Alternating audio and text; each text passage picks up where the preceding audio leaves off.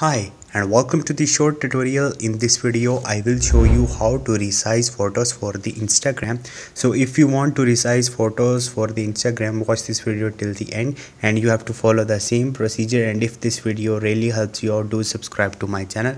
So first of all, open your Play Store and you have to search for the square pic, and on the fourth one you will see a application. You have to download and install it on your phone. So I have already installed it my phone. Simply I click on the open, then click on the editor.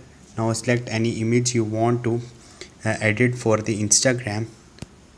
Once you will do it, as you can see, this picture is set up for the Instagram.